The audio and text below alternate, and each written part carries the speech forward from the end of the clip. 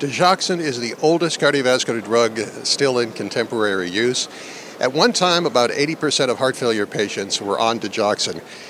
Now, in the May 13 issue of JACC, there is a state-of-the-art paper on the use of Digoxin in patients with worsening chronic heart failure, and it is reconsidering an old drug to reduce hospital readmissions. And I'm very honored to be with Dr. Mihai Gheorghiade, who is Professor of Medicine and Surgery and Director of Experimental Therapeutics at the Center for Cardiovascular Innovation at Northwestern University's Feinberg School of Medicine. Now, why Digoxin? Why now? That's an excellent question. So I think we need to put things into perspective. First of all, let's realize that we have two types of heart failure. Is the outpatient with stable heart failure, and is the patient who's hospitalized with chronic and worsening heart failure. What do we know about those patients who are hospitalized for heart failure? That they are receiving optimal medical therapy, they receive a diuretic initially, within 24 hours they feel very well. Most patients at the time of discharge have minimal or no signs of congestion, and yet within 60 to 90 days of follow-up, the mortality is 15% and rehospitalization is 35%, a total event rate of 50%. This event rate has not changed in the last 15 years. This 50% event rate had not changed, in spite of the fact that we invested $22 billion to find new drugs for this condition. And I'm not pleased to report that every study to date has been negative.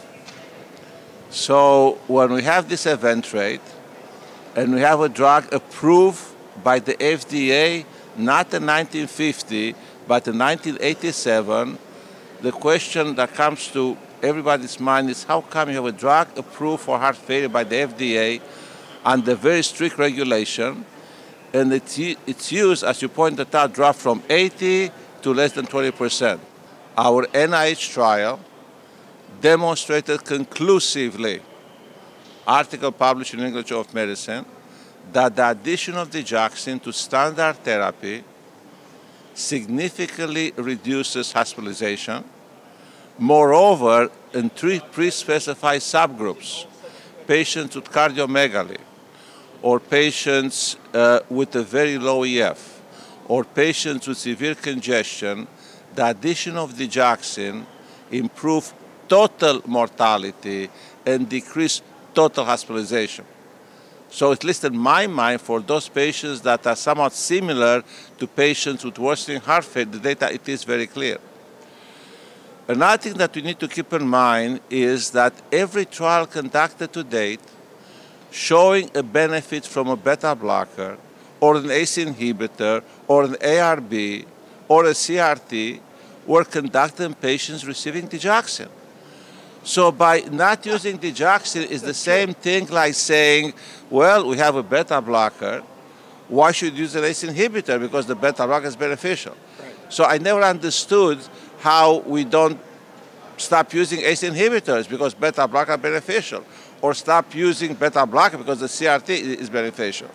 So I think the issue with Digoxin is that did not improve total mortality, and it's not at the level of a beta blocker, for example, but has other attributes, particularly for hospitalizations, that are related to congestion, are related to hemodynamics. And Digoxin is an agent that safely improves hemodynamics. The rehospitalization, it's congestion stupid. It's all about high filling pressure and cardiac output. So you have a drug that safely improves cardiac output and decreases the wedge pressure. It's not rocket science that you're going to see a decrease in rehospitalization. In fact, I have a paper in the American Journal of Medicine showing clearly that Digoxin is reducing the 30-day hospitalization, which is a big thing nowadays in the United States because it's required. Right, right. So I think the only thing that one needs to do is to review the available data and to make up his mind. It's not me convincing them or you convincing them. Are people who know the data and people who don't know the data. And that, I think, is the problem. What are the limitations of the drug? What are the downsides of using it? Are there any that... First of all, yes, it's very inexpensive. And that's a problem because, you know, we're promoting CRT, ICD. Matter of fact, Digoxin, if you look at the guidelines, it's after CRT and after ICD. So first ICD, CRT, then you can say Digoxin. Inexpensive, I think it's a problem because there are no big returns. So it's no promotion. Keep in mind that Digoxin has been promoted, and this meeting today, it's unique because we talk about Digoxin. When was the last time at the ACC in the last 15 years to talk about Digoxin? I don't think you'll find. Well, it has been a while. Okay, yeah. Well, so downside, it can be toxic. What we've seen in the DITCH trial retrospectively, that if the serum concentration is above 1 nanogram per ml, the mortality actually may be increased. So in terms of mortality, it has a bidirectional effect. A low dose decreases mortality, a higher dose increases mortality.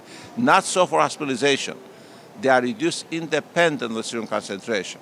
However, our DITCH trial showed clearly that you don't need to monitor serum concentration.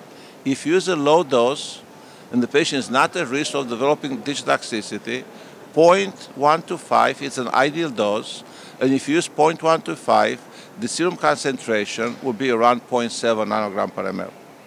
Do you think one of the reasons that it has fallen into disuse is because there are so many other drugs out there that you've got patients on a variety of pharmacotherapies, and the last thing they want to do is put another drug into the mix? No, I think it's the promotion.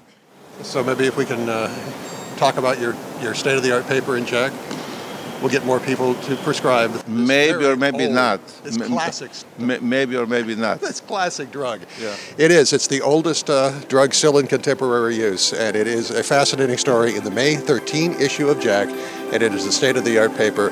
Please read it. For Dr. Gheorghiade and for Cardiol Source World News, I'm Executive Editor Rick McGuire.